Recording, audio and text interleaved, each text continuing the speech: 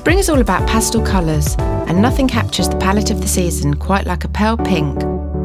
Using either a brush or your fingertips for easy application, apply a shimmery light pink cream eyeshadow.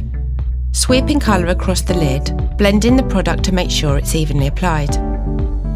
Use a kohl eyeliner to line the bottom lash, helping to exaggerate the shape of the eye.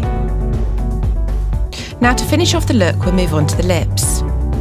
So a great little trick is that creamy eyeshadows can actually work really well on the lips too. So when using a pink shade, it's perfect to smudge a bit into the lips for an effortless subtle effect that really finishes off this pretty and pink look.